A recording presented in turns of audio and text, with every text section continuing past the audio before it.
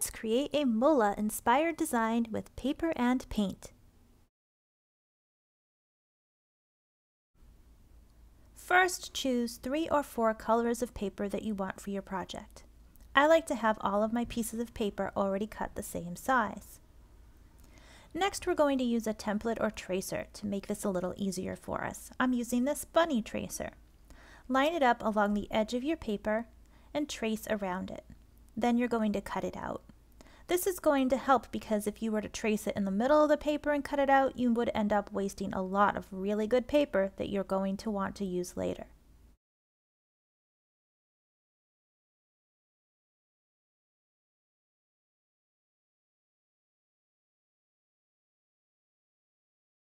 Save your bigger scraps to use in a later step. Choose the color for your second layer. I like to put some glue into a small cap. This will make it easier to use with a brush to apply onto the paper. It also makes it so that I don't end up wasting glue or putting too much glue on the paper. Place your cutout design on a surface that's not your paper. Apply the glue to the back of the cutout design, spreading it evenly so that it reaches all of the edges as well as the middle of the piece that you've cut out. This is going to help it stick better and not curl up or peel up over time.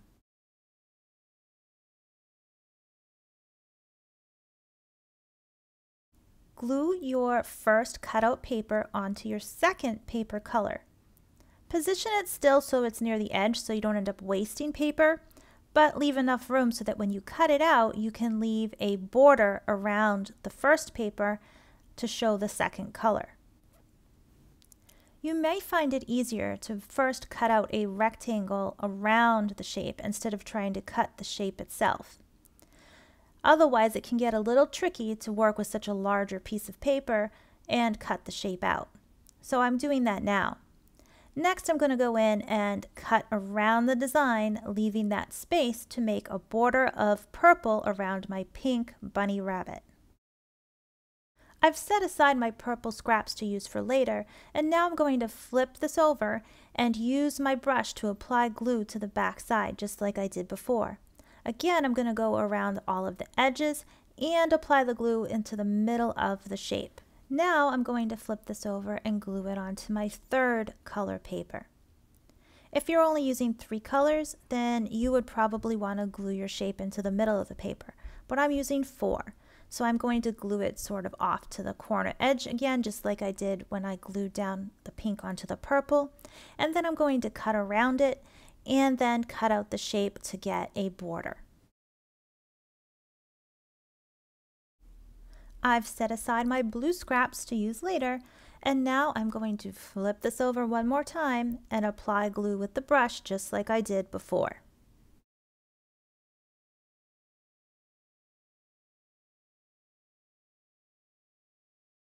Since I'm working now on my last color, when I glue my bunny down or my design down, I am going to try to center it in the middle of my paper.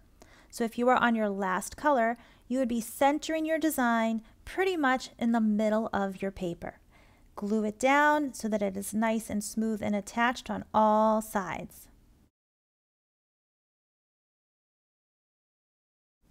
Now it's time to use those scrap pieces to add some details around our central design.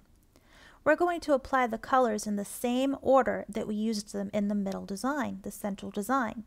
So if pink was on the top for the middle design, pink will be on the top for the details. I'm just folding and cutting my paper so that I can get 4 of the same exact shape. So if I fold my paper so that it makes 4 parts, and then I fold it back up and then cut out a shape, I will get 4 of the exact same shape that I can now use in each corner. You can, if you need to, first draw your shape with pencil before you cut it out. As I'm putting the shapes I cut out onto the paper without gluing them, I'm looking to see how big they are. I'm deciding that they're a little bit too big, so I'm going to stack them on top of each other and trim them a little bit smaller. I need them to be smaller because there's going to be other layers of color underneath them that are going to then make the shape bigger again. So the pink piece has to be the smallest piece. You can always change the size of your shape after you've already cut it out. Now that I have my pink shapes cut, I need to work on the purple color because that was the second color. There are two ways you could do this. You could glue each of the pink pieces down onto your purple paper from the scraps or whatever color it is that you have, or you could do what I'm doing and fold that purple paper into 4 pieces and then use only one of the glued down pink shapes to get the shape that you're going to cut out of purple and glue the other pink pieces onto the purple pieces. Either way will work, and it's whatever one works best for you.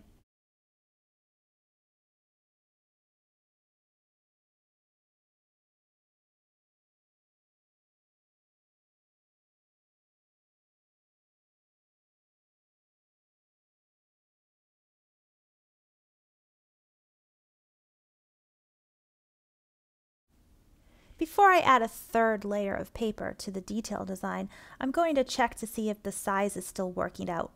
If it looks like it's already going to be too big, then I might not be able to add a third color. Mine seems to be that I have enough room, so I am going to add that third color of blue the same way that I added the purple.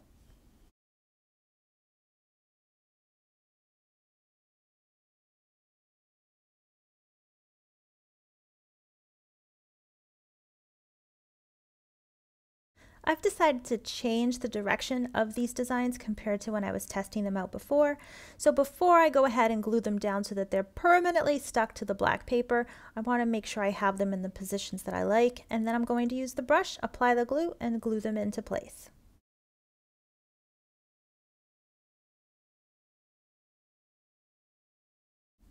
There's still a lot of empty space around my central bunny design, so I want to add some more details. I'm going back to that pink paper from the scraps, and I've decided to add some stripes. So I'm cutting 4 skinny rectangles from my pink paper, and then I'm going to glue those skinny rectangles onto some purple paper to make a purple layer. And then from there it will go on to some blue paper so that it has 3 layers. It looks like I am not going to have enough blue paper to add a third layer to all of my stripes. So only 2 of my stripes are going to have 3 layers and the other 2 are only going to have 2 layers. But that actually works out okay because if it had 3 layers, it might have been too wide to fit on the sides of the paper. I'm applying some glue with the paintbrush onto the back of my stripe layers and attaching those down to the base color. The collage part of our project is done, but it's time to move on to the next part, which uses paint. I really like to use caps for dispensing the paint, just like I did for dispensing the glue, especially for this project, because we're going to be using some special tools like a bamboo skewer or the end of a paintbrush or a skinny paintbrush, and these little caps are really good to put just the right amount of paint in so that I don't end up wasting any paint. I'm going to dip the end of the pointy end of my bamboo skewer, or you could be using a toothpick, into first white paint. You could use any color you want, and I'm making little lines with it. I'm basically drawing with the tip dipped in the paint. And these lines are going to represent what would be like sewn stitches if I was going to have something that was actually made out of fabric and thread. But since this is made out of paper, the painted lines are going to pretend to be stitches.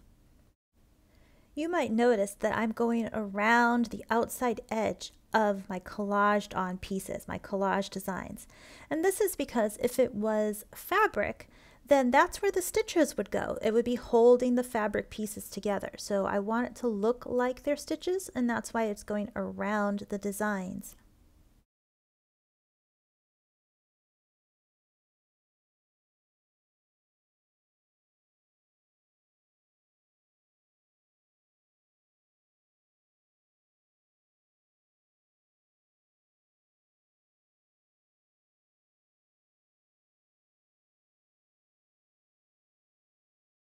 Now that I'm done using the white paint, I'm just wiping off the tip of my bamboo skewer so that I don't get that color white into any of the other colors of paint. And I'm switching to another color to make some new designs. Now the designs that go in the middle are freeform designs, so they don't have to necessarily look like stitches, like little dashed lines. I'm actually making little triangles with this blue paint. So you could do triangles, you could do skinny rectangle lines. You really can decide on what you want your stitches to look like.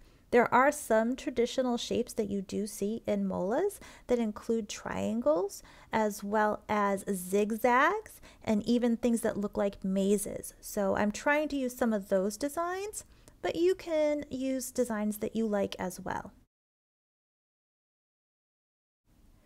I do decide to switch to using a paintbrush because I'm having a little trouble with how skinny the skewer is in making my triangles. So you can decide which tool will work best for you depending on the kind of paint you're using or the shapes you're making. You might prefer using a skinny paintbrush, or you might want to stick to using a skewer. Do whatever works best. As you're making your designs, remember that Molas also have symmetry. Symmetry means that whatever happens in one part of the design usually happens in another part of the design. That could be on the opposite side, sometimes it's in 4 places. Look at different types of symmetry and decide which ones are going to be used in your design.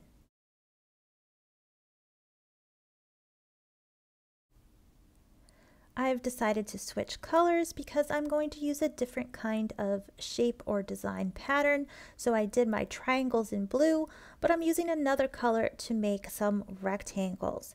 And these rectangles are going to go in a few places.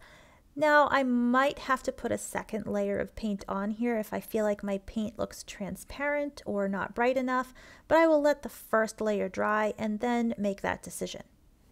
Sometimes it's easier to turn your paper around instead of reaching over it to paint other areas. So it's okay if you need to turn your paper around so that it's easier for you to paint, especially if you're making symmetrical designs.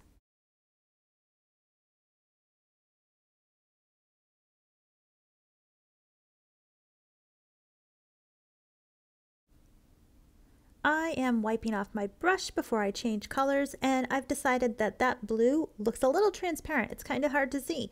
So I am going to add a second layer of blue paint, and then after that I'm going to add a second layer to the pink as well.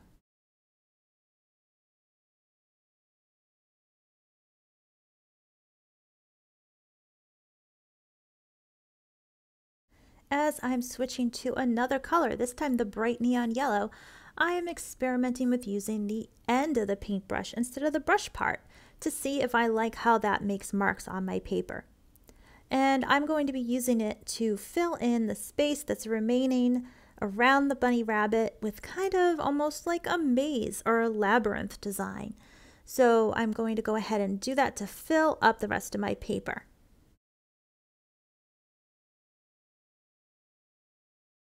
I am cleaning off the end of the paintbrush because I've decided that I liked using the brush part better. So I'm switching over to the brush part to finish my maze design.